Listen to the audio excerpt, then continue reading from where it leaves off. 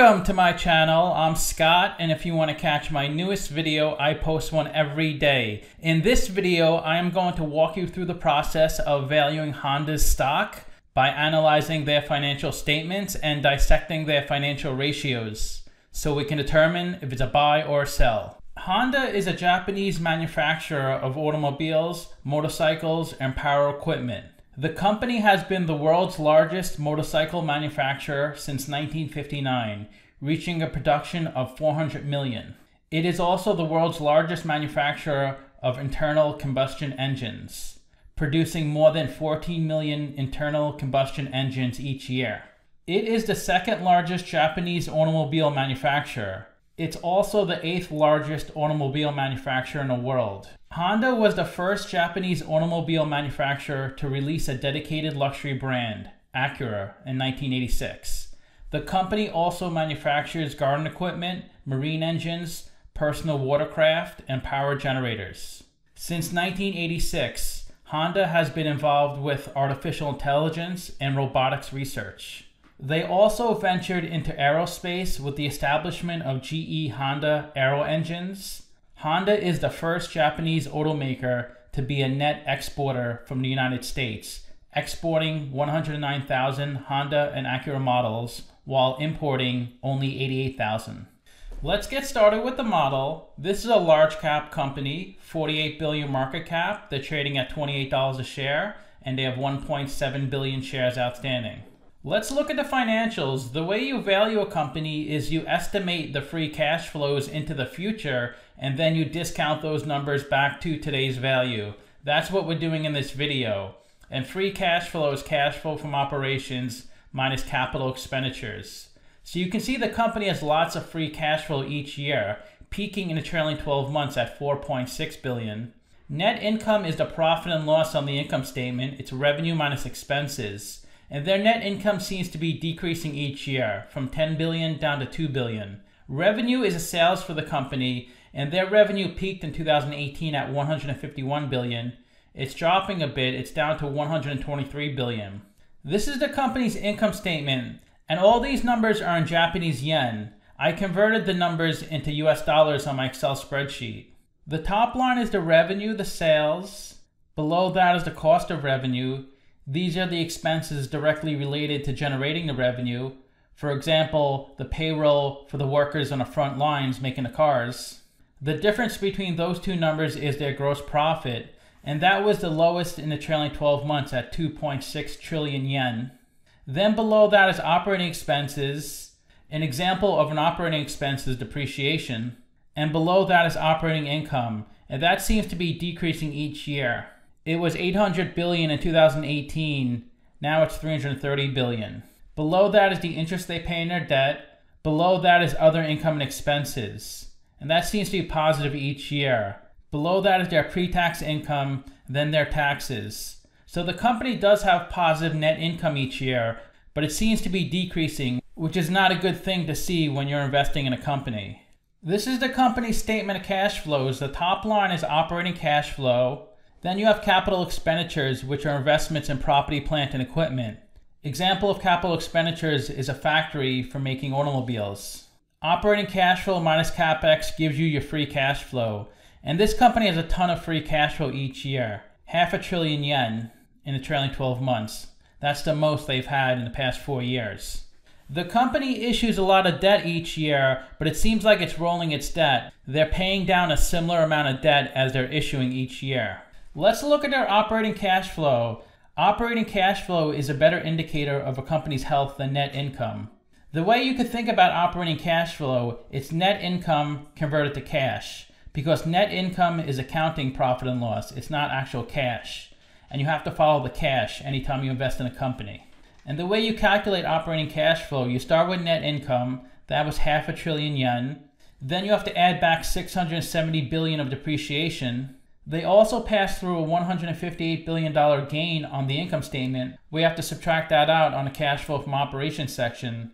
So you can see there's lots of things going on the CFO section. Leave a comment if you have a question on anything.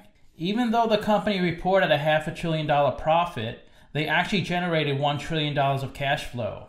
Net income was decreasing each year, but you could see CFO was pretty steady. It did drop a little in 2019, but 2018, 2020, and the trailing 12 months, their operating cash flow is pretty similar. Let's look at a capital structure. $79 billion of equity, $71 billion of debt. They have 53% equity, 47% debt. And their net debt is $44 billion, so they could pay off a lot of their debt with the cash on their balance sheet if they wanted to. Their WACC is 8.5%, and that's a discount rate we're going to apply to the future cash flows. We estimated 4 years of future free cash flows. We also estimated terminal value, which is all cash flows past year 4, that's $62 billion. We discounted those numbers back to today using the weighted average cost of capital. We get a value of the company of $57 billion. We divide that by 1.7 billion shares. And we get a calculated stock price of $33. They're trading at $28, so they're trading at a 16% discount. It's a buy according to the model. Simply Wall Street is way higher than me. They're at $73 a share, so they're saying the stock is really undervalued.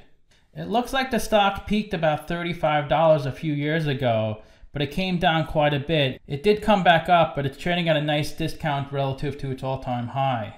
It looks like the company cut their dividend in 2020. They're paying a 2% dividend yield, and they pay out 42% of their net income, 22% of their free cash flow. This company has a beta pretty close to 1, so the stock moves with the market. The stock has increased 4% in the past 52 weeks. That's lower than S&P 500, which increased 14%. The 52-week low was 19, the high was 30. The stock is trading above its 200-day moving average, but below its 50-day moving average. About 700,000 shares are traded each day on this stock. Of the 1.7 billion shares outstanding, 1.6 billion are on float. Only 2.5% are held by institutions, and hardly any of the shares are shorted. If you invested $10,000 into this company 10 years ago, you'd have $6,400 today. The stock has not performed well. It's down an average of 4% a year for the past 10 years, 36% loss overall. Nomura, the Japanese investment bank, owns 5.25% of the company's stock. Sumitomo owns 4.4%. Then another company owns 3%, Vanguard, then BlackRock. Let's look at their financial ratios. The average PE is 10, the median is 14. PE is stock price over earnings per share. To calculate earnings per share, that's net income over shares outstanding. They're at 20.5, so investors are paying about $20.50 for $1 of earnings. Price to sales is stock price over sales per share. They're at 0.4. They have a really low price to sales ratio. Price to book is stock price over book value per share. They're at 0.6. They also have a really low price to book ratio. And the way you calculate book value per share is equity over shares outstanding. Equity is assets minus liabilities on the balance sheet, and they have $79 billion of equity, $69 billion of tangible equity, because they have some intangible assets on their balance sheet. Interest coverage ratio is EBIT over interest expense. They can easily cover their interest payments. ROE is net income over equity. They have a low ROE at 3%. Current ratio is current assets over current liabilities. They're at 1.3. They have a good current ratio. They have about 3 trillion yen of cash on their balance sheet, 2.5 trillion of receivables, and 1.5 trillion of inventory. So it does appear that the company is well funded. Their free cash flow was $4.5 billion, working capital $14 billion, and a $1 billion dividend payment. So they have about $18 billion of funding. The best way to look at ratios to compare them to similar companies, I've done videos of 11 companies in the same industry as Honda, and if Honda has a number in green, they're better than the average. If they have a number in red, they're worse than the average. So they're better in all the price multiples. They have a really low price to sales and price to book. That means they're generating lots of sales, but they do have a good price to earnings ratio. It's just not nearly as good as their price to sales ratio. They have a good current ratio.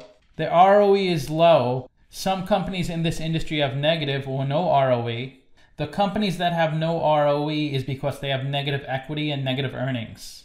They have 47% debt, which is much better than the average. And they're a little smaller than the average company at 48 billion market cap. And they're one of the few companies that does pay a dividend. So to summarize, I do have them trading at a 16% discount. This is a really important company. They do provide a product that's very needed. People drive motorcycles and cars, and they've been around for a while, this company. So they're not going anywhere. It's definitely a good long-term hold. even though the stock has struggled the past decade. I ranked their free cash flows 9 out of 10. They're really strong, and it was the highest in the trailing 12 months. I ranked their revenue 7 out of 10. It has been decreasing a bit, but this was a crazy year with COVID, so everybody's sales were lower. And I ranked their ratios 8 out of 10. The only ratio that's not so good is their ROE. So let me know what you think. Give this video a like, subscribe, or comment below. Also, if you'd like to get a custom valuation or just support the channel, you can become a member by clicking on the link in the description below. Thanks for watching.